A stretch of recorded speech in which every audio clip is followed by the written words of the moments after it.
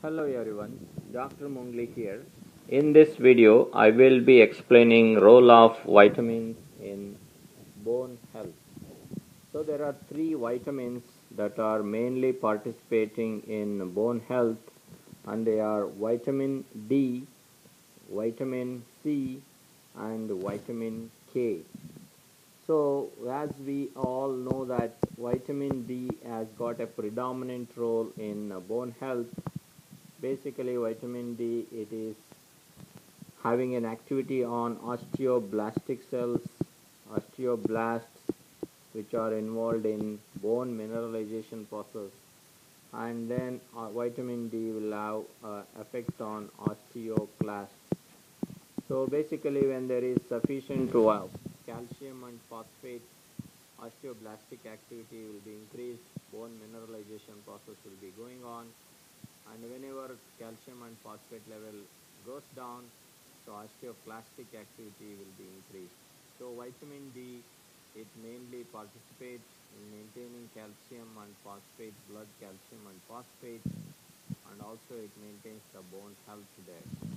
Now our next vitamin which is involved in bone formation is vitamin C. So vitamin C, it's an ascorbic acid, and vitamin C is needed for hydroxylation of pro-collagen molecules because vitamin C is needed by prolyl hydroxylase enzyme, prolyl hydroxylase, and lysyl hydroxylase. So both prolyl hydroxylase and lysyl hydroxylase, these are the enzymes which are located in the lumen of rough endoplasmic reticulum, and they are participating in hydroxylation of proline into hydroxyproline and lysine into hydroxylysine. By increasing hydroxyl containing amino acids, so there will be increase in hydrogen bond formation in pro-collagen molecules, thereby hydrogen bonds, they stabilize the triple helical structure of a collagen molecule. That's why we need vitamin C there. Now our third vitamin which is involved in bone formation or in maintaining the bone health is vitamin K. So there are two forms of vitamin K, that is vitamin K1 which is phyloquinone and vitamin K2 which is mannose-quinone. Now vitamin K's main role in our body that has been classically studied and given in most of the textbooks, and that is their role in blood coagulation process. But recent research have indicated that vitamin K's roles doesn't really stop at coagulation process. Vitamin K plays an important role in bone health.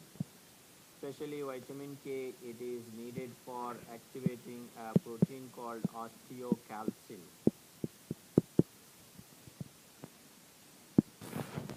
Note that this osteocalcin is a protein which is synthesized by osteoblasts.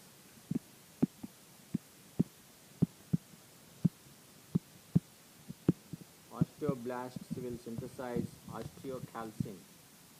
Now this osteocalcin activity, it depends on gamma-carboxylation of its glutamate residues. Gamma-carboxylation process, gamma-carboxylation of glutamate, amino acid glutamate present in osteocalcin protein. So we simply call it as GLA. That is gamma carboxylation of glutamate residues present in osteocalcin.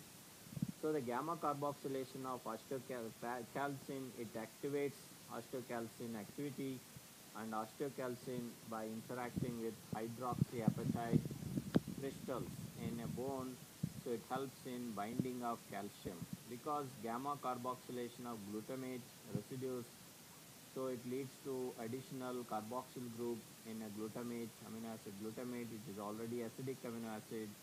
It takes up one more carboxyl group there in the side chain, gamma carbon, thereby extra negative charges are available, and this negative charge here, so it's going to bind with calcium ions. So it means carboxylated osteocalcin.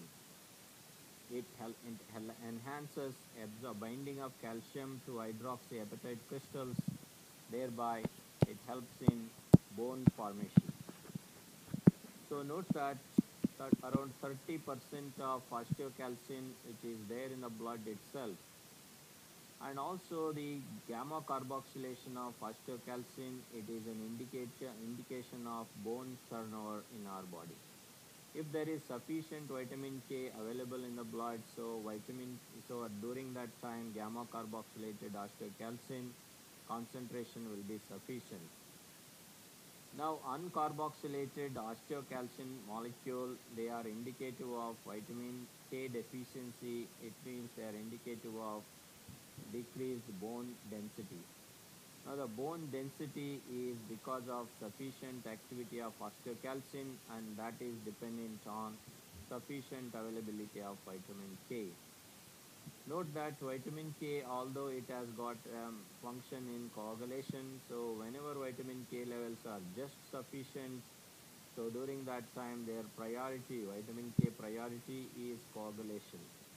Whenever vitamin K levels are much more available or abundantly available during that time, it is participating in gamma carboxylation of glutamates present in osteocalcin molecule. Thereby, it increases bone density.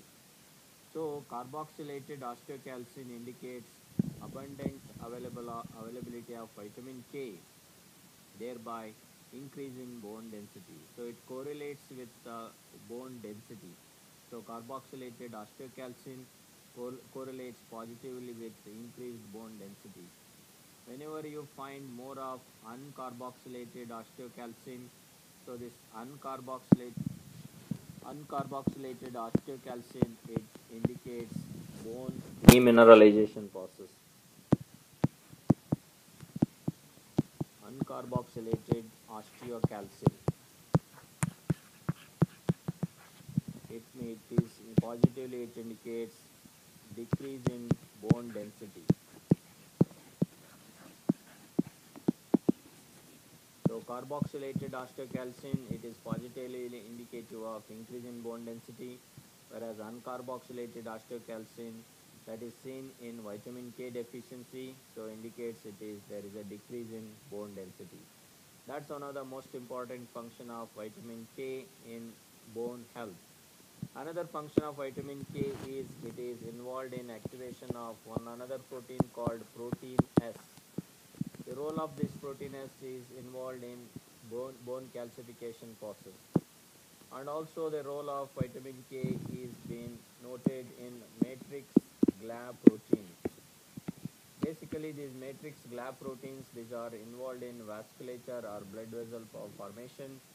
So gamma carboxylation of matrix GLA protein, so they indicative of basically they decrease atherosclerosis process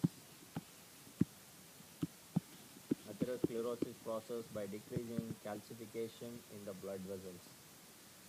And also vitamin K has been noted in maximal neuronal function, and they have been indicated, deficiency of vitamin K has been indicated in Alzheimer's disease. So these are some of the special functions of vitamin K apart from the main function that we always study, and that is activation of coagulation factors 2, 7, 9, 10. Apart from that, so the vitamin K function here is it is involved in an important function in bone calcification process, that is osteocalcin activation. It is involved in activation of protein S. It is involved in activation of matrix GLA protein, which is helpful in preventing atherosclerosis. So there are three vitamins which are involved in bone health. So two of them are fat soluble, and that is vitamin D and vitamin K, and one is water soluble, and that is ascorbate. I hope this short video helped you to broaden the understanding of role of vitamins in bone health. Thanks for watching. See you again in my next video. Take care.